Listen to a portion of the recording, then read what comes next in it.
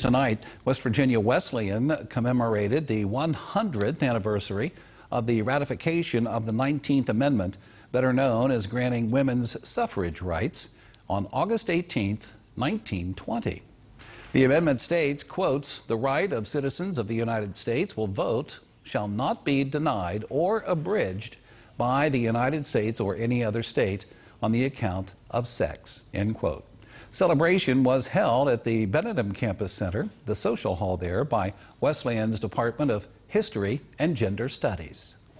So getting the right to vote, we owe to all those women who fought before us, and so we owe them then to take on the responsibility of being active in our politics, being active in our communities, sharing and encouraging other women to be a bigger part of just the world around them. Now, on March 10th, 1920, in a special session, West Virginia voted 15-14 to become the 34th state to ratify the 19th Amendment. Celebrations will be held in various locations throughout the state, celebrating the passage of the 19th Amendment all year long.